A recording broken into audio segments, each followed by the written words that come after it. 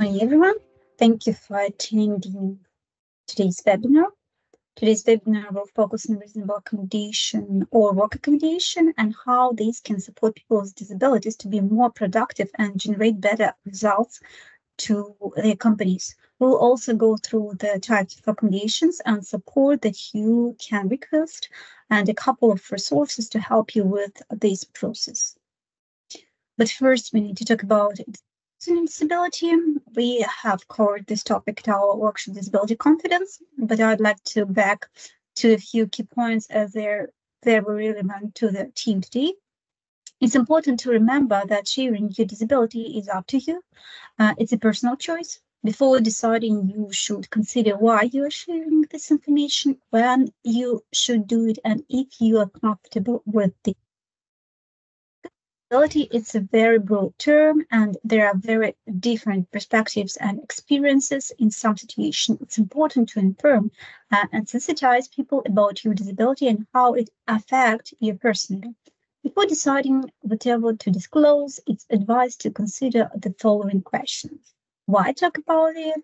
The reason may vary depending on your disability status and other important or emergency situation. For example, you might want to share this information to request an accommodation or support that will help you enhance your productivity. Or these could be useful information during a medical emergency or simply to help your managers and colleagues understand different ways of working. Another important question is when to talk about it. In the context of work accommodation, it will probably be when you need to request specific support. This can be done during the application process, for example, to request an alternative formal application form. It could also be ahead of a job interview, during the onboarding process, or any time after you join the company. A few things that should consider as well are, am I comfortable sharing my disability and diagnosis? Am I comfortable sharing how it impacts my day-to-day? Am I comfortable sharing what barriers might exist for me in the workplace? And do I know what accommodation I might require? If you don't know which accommodation you require, we suggest that you do your research. You can search online, talk to family and friends, speak to other people who might have similar needs. You are the expert in your own experience, so you are the best person to choose what will work for you. If you leave this up to the company, it's more likely that they will offer something that doesn't really meet your needs. So finally, get into today's topics. What is reasonable accommodation or work accommodation? This is a crucial aspect of ensuring an inclusive and equitable environment for all employees, especially those with disabilities. It involves modifying or adjusting a job, the work environment, or the way things are usually done to enable an individual with a disability to have an equal opportunity, not just to get a job, but to succeed in it, just like anyone else. These could include providing specialized equipment, modifying work schedule, restructuring job responsibilities, or making facilities more accessible. The goal is to remove barriers that prevent individuals with disabilities from performing their jobs effectively without imposing undue hardship on the employer. Companies are legally obligated to provide work accommodation as long as they don't create a big, massive burden to the employer. Work accommodation are put in place to allow people with disabilities to have equal opportunities when applying for work, to be treated the same as workers, to have equal opportunities for promotion and undertake training. Many types of work accommodation, like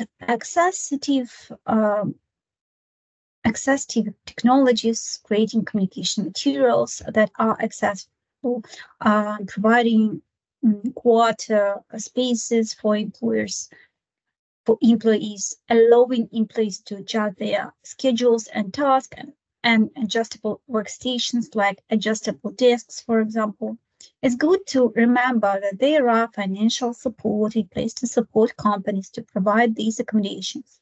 Most of these are free or very cheap, but then there's a considerable cost, companies can still get the support from the government. Two specific examples of work accommodation are for the recruitment process, you can request an alternative format for application form. You can request questions in advance for the job interview or more time to answer the question. You can request captions on a video call, for example, and you can request an ISO interpreter. In terms of environmental work accommodation, we have a few examples there. For example, automatic doors, quiet rooms, accessible bathrooms, organized workplace. Assistive technologies options. We have caption software, screen readers, adapted IT equipment, professional support software, specialist desk or seating. I had a good list of assistive technologies and how they can support you. We recommend taking a look and doing your own research to see if there is anything out there that can help you. Sometimes technology that is not classified as accessible technology can also be helpful. For example, Grammarly might help people with dyslexia by checking their spelling. Some project manager tools might help people with ADHD organize their work and so on. For organizational work accommodation, we have flexible schedules, for example, starting to work a bit later or finishing up early, allowing for flexibility if the employees is not feeling well or they feel more productive at certain times of the day. Supporting with their work planning as well, allowing people to make changes on how tasks are completed. For example, someone might find it overwhelming to present their results to colleagues every month, so they might ask to share written reports instead. The time for medical appointments can also be requested, and allowing the employee to bring their guide dog or support animal to work, for example. The final type of work accommodation we have is personal. You might need the support or another person at work, like a personal assistant, personal reader, interpreter, or translator. You might ask for a work buddy. This can be someone that works at the same organization and can guide you with your work like a mentor. There are resources that we would like to mention that can be very helpful when requesting and improving your work accommodation. The work accommodation passport is one of those. It's a live document, which means it changes and evolves frequently.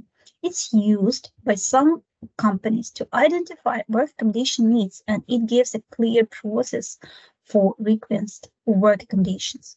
It allows the employee to explain the impact of their working conditions on them given their personal circumstances, explain the barriers that they encounter that may stop them participating fully at work, suggest adjustment that they think will make it easier for them to fully participate, review the effectiveness of accommodation provided, and then go the impact this has on their work, explain any change to their health or circumstances, feel reassured that their manager will know what to do if they become unwell at work, when to contact to emergency services, and who to contact if necessary.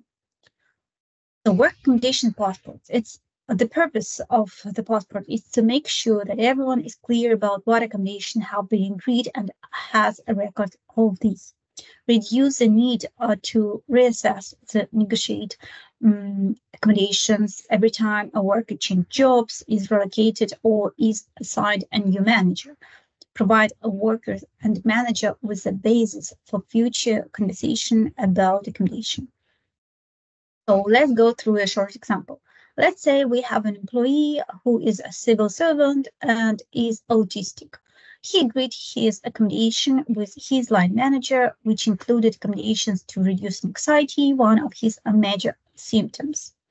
The agreed accommodations include changes in the way his line manager communicated with him and how formal management meetings were conducted.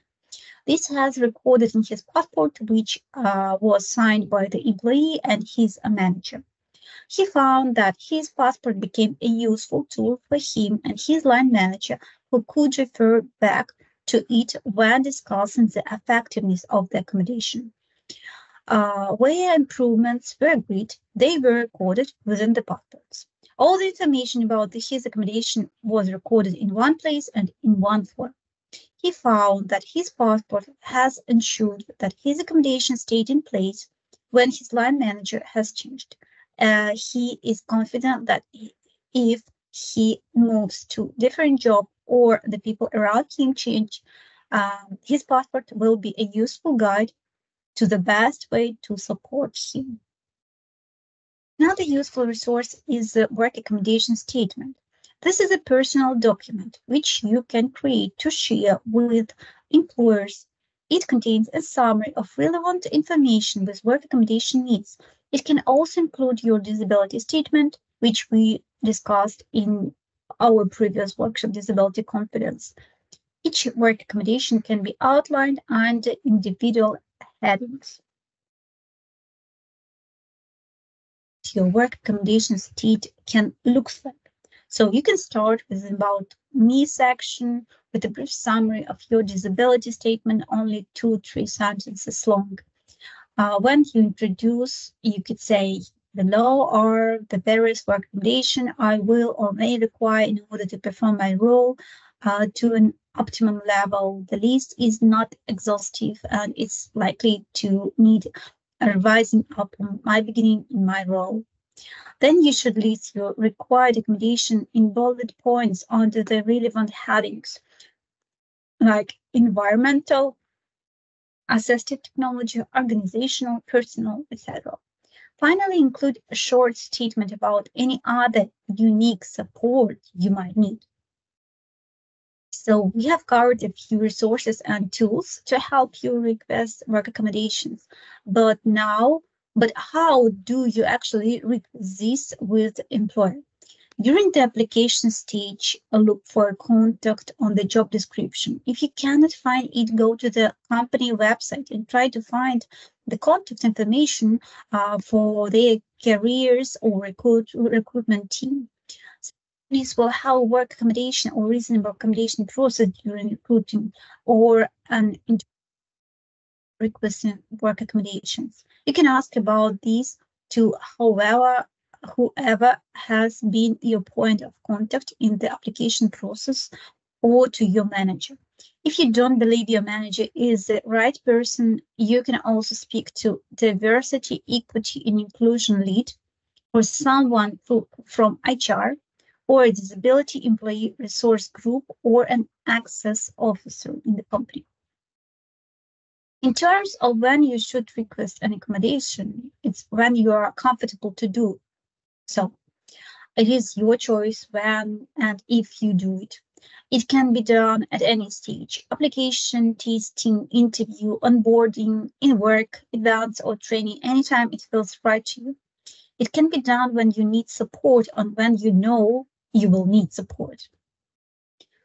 So remember, your disability and lived experience are unique to you. You are the expert in knowing what you can do and what support you may need. You only need to share information you are comfortable with, and you only need to share information relevant to your role and work. Before we wrap up, I'd like to remind everyone of our program Towards Work. This is an open doors program created to support people with disabilities to access employment, entrepreneurship, and education. You can visit our information hub at www.towardsworks.ie or send an email to info@towardwork.ie to get advice and tailored support.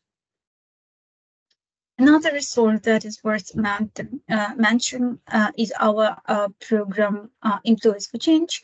It's a resource hub for companies and it includes free training. So if you join a company, you can mention this and tell them to get in touch via info@employeesforchange.ie and book a 1-hour training that covers disability awareness, accessibility, reasonable accommodation, and more.